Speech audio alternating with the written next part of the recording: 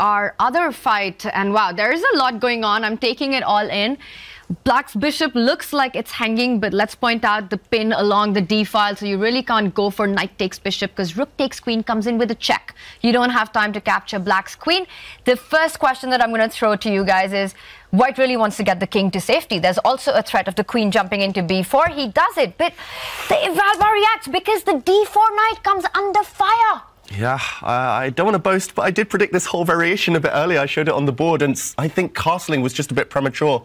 White's king needs to get to safety, yes, but actually it could have been okay in the centre for a move or two longer. It was more important to evacuate the white queen from this d-file pin. The white queen, if it had moved, would have freed up the white's knight to pounce. And suddenly Fabiano, he's pinned left, right and centre. Black's bishop is threatening to come out to c5. That would be the end of the game on the spot, and it might be collapsing here and now. Queen f6, Magnus, the speed with which he pounced and played it, I think he suddenly realized this is a golden opportunity. Yeah, and he's got double the amount of time on the clock as well. Fabi, a very difficult position to defend. In under 4 minutes, he's looking at a second-rank defense, wants to slide over the rook in front of the queen.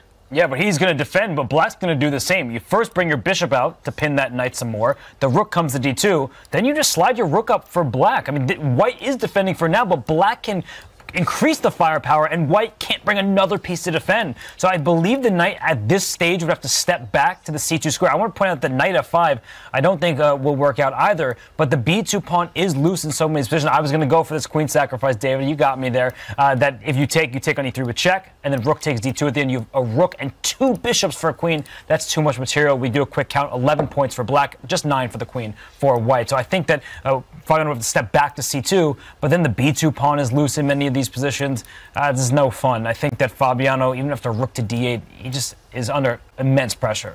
Too much pressure, as you say, Robert. It's not just this diagonal, it's the d-file. It's all about this knight, and wow, this is all happening. If Magnus moves his rook, it looks like he has a decisive advantage. Bring the final piece to the party. It's this rook on h8. It wants to be on the d-file. Stack them up, double them up, and White is collapsing. Fabiano drops his knight back into the centre. Black's rook forced away. White's knight continues to harass this black rook, and position repeats itself. The only way to keep Black's knight alive is to repeat and draw, and handshake. Abdusattorov takes it. It's handshakes. Abdusattorov wins set 1 of the semi-finals against Wesley So. He was the underdog on paper, but he shows... I don't know if he's feeling under the weather or if he's just bored, but even bored Magnus is great at the board, and he just slides his bishop back, so no trades allowed to Fabiano. Okay, I didn't actually have this move on my radar. I was looking at the forcing lines, the direct routes, trade-off pieces, go for pawns, try to capture stuff, try to turn your advantage into something material. But he's simply dropping back, saying the bishop pair is good enough. The white king, not entirely safe. No defenders around it. And we know the bishop pair, how strong they are. Black's other rook will join. Black's pawns on the king side might throw themselves forward. Still a big advantage long-term, and a big advantage on the clock, more importantly. And things are just starting to get messy. Things are just starting to get complicated for White here. We can't imagine the bishop and the queen lining up on the diagonal, hitting that h2 pawn, a defender, a key defender on the king side for White's king. Right now, another question for Fabi. The b2 pawn is hanging. I like this approach by Magnus. He wants to keep the tension on. The bishop pairs, not allowing any trade. Fabi ignoring any threats on the b2 pawn, lining up against Magnus's king.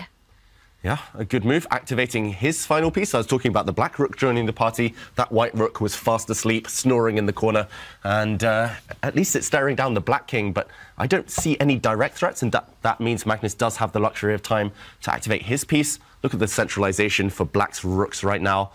Feels like something is brewing, something is in the air. There's going to be some kind of bishop takes pawn on h2 with check. I don't know when it's going to happen, but it looks like with all of these pieces staring down the d-file, Black is going to win that battle. You usually do when there's a queen in line with a rook. Queen e1 play. I actually think you can take this pawn with check. I think Magnus can grab it and then take on the rook on d2, and at the end he's got this queen check that will pick up his sacrificed bishop. But I would be a little bit nervous if I were Magnus, because that rook on c1, it stares through the knight towards the black bishop on c6.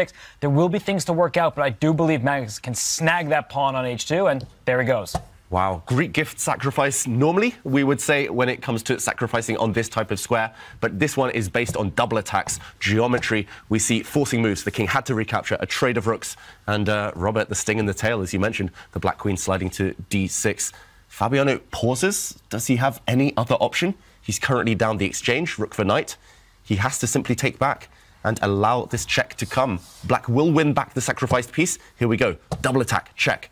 And black will profit. A pawn up in the endgame.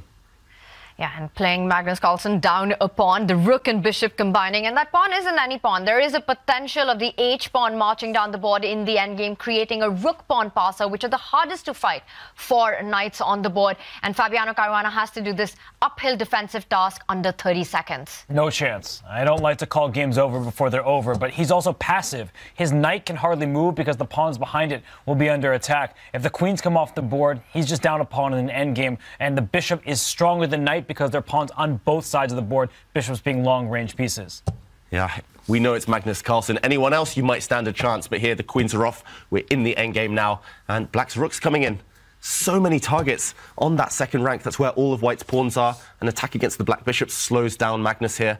Black's bishops could simply move, though. He can be defended by the king. What will he go for, Magnus Carlsen? He's done the hard work. He's up a pawn. He just needs to slow down, consolidate, and he should get the job done eventually. Good move there from Fabiano, challenging the bishop. He also wants to bring his knight forward to c4, which he can now do because that rook can't stay on the second rank. So the black rook, it's fine moving backwards, but it is just a pawn. So perhaps I was calling it a moment too soon. I was looking at Fabiano's clock. I was looking at Magnus' confidence, and you see Magnus. I mean, he's perked up. He's ready to take this game. He's ready to take this game. Look at the nerves, though, on Fabiano. He's got half an eye on the clock. He played that move with 3 seconds left. Now he's been forced to put all of white's pawns on light squares. Easy targets for black's bishop. Look at the white knight, though, contorting, retreating to ugly posts on the edge of the board. There's a threat of knight coming to b5, but this can be prevented, and then white's knight will be offside. Really not good news for Caruana fans right now.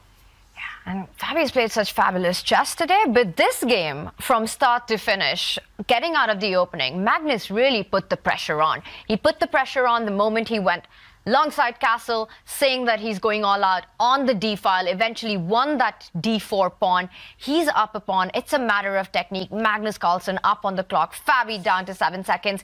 He wants to avoid these complications, which often happen with the knight jumping forward. a6 would be a move that I would blitz out. What else is Magnus thinking about here? He could also move his rook forward back into the second rank to go after white's pawns. a6 is a great choice, though, Tanya, because in that circumstance, you take away the knight's forward jumps. And you look at Magnus, he's just being extra careful. He doesn't want to fall into any knight forks, any tactics, so a6 would be a good choice by that standard. Yeah, I'm in your boat, Tanya. Play a6 in 1 second, think later. You've done the hard work, you've pocketed a pawn, kill all counterplay. But Magnus, he wants a more direct route to victory. He doesn't want to allow Caruana any chance long term. But there we go, a6 eventually does appear. And black's rook trying to come down to the second rank. That's been prevented. Fabi made that move again with 3 seconds. And a clear, visible wince there as he made it. Black's a-pawn coming down the board. Targets. It's a majority attack, 3 versus 2 on the queen side. Can Magnus just keep pushing? He keeps rolling down the board, creating a second weakness on the queen side, attacking the pawns. But right now, he first needs to keep that rook solid in the center. If Fabi was to take on a4, the a2 pawn becomes a huge target for black. And the problem for Fabi is that Magnus is playing on both sides of the board. He pushes a pawn. Why not push your other rook pawn? He can push that one forward a bunch and just take up space, but he gets his king involved. How could you blame him? Fabi goes to semi-open line, and as long as Magnus doesn't blunder any pawns, he will keep this advantage. That's a scary Magnus. When he makes these chill moves on the board in this relaxed state, you don't want to be sitting across that guy. Yeah, that's literally the worst thing in chess when Magnus gets an endgame advantage and grinds you down. He's got an extra pawn as well. Here he just creates a safe haven for the black bishop to retreat to. Fabi zigzagging back and forth with his rook, and the black king surely is going to come in soon. Magnus first ties down white's pieces to the defense of the b-pawn, and the king is coming.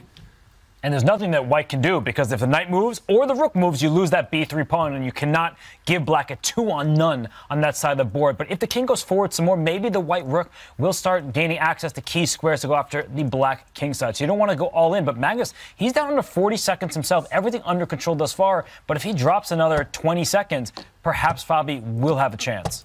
Fabi gets rid of another set of pawns. Suddenly some counterplay potentially, getting his rook active. The black bishop drops back though. What a nice move there from Magnus to keep control, to remind white of the weakness. The white b pawn, the isolated pawn on the queen side. It's tying down white's pieces, and now the board is even more open. That really plays to the bishop's skills here, the bishop's abilities compared to the knight, dominating this white knight. Really nice there, but pawns have been traded off, and we see the eval bar. But is it as easy as the eval bar seems to imply? Well, white just has these two moves that you're seeing, the rook going back and forth, and now it can be freed because the b3 pawn is defended. So Magnus, he's bringing his king forward. Every single piece for him is doing his job. It kind of reminds me of the endgame with Alireza Firouzja, where he had rook and bishop, Alireza had rook and knight, and now he's just targeting that weakness, and Fabi's, he has to passively defend. And now he clamps down on the king side as well, taking away more moves, more freedom from Fabiano Caruana. The knight and the rook all tied down to defend b3. Zugzwang Tanya, white just can't move. White can't move the rook or the knight because the b pawn would drop. If white moves the king, black might even play a move like h4, pawn to h4. Here we go, we see it, and white's king side falls apart now. Full board awareness, black's bishop controls both flanks. The rook is so dexterous right now, attacking the white knight. And rook to d3 coming in, king coming in, white's remaining pawn will drop and Magnus will win. Just unbelievable how easy he made this look. He just completely took away all squares from Fabi's pieces, and then all of his pieces marching forward, taking away the moves, wins that extra pawn. Is he just going to capture on b3 next? I don't see why not. It looks like a free pawn, and then he can rumble forward with his other pawns, and he takes it. Fabi is going to try to get active with his rook, but even if he gains one pawn, there's still the other to deal with. Ooh. Charlie, the c-pawn marching down the board now. This c-pawn will cost white his knight long term. It's coming towards promotion. An attack on the rook, first of all. Magnus slides away, and Fabiano, they keep playing. No fight left here, no resources left, and he resigns. He doesn't. And how many times have we seen this? Magnus Carlsen, with his back against the wall, rises to the occasion. He delivers and takes it to Armageddon. And I think I saw a slight smile from Magnus. He's not going to be happy with his play overall, but that was a great game.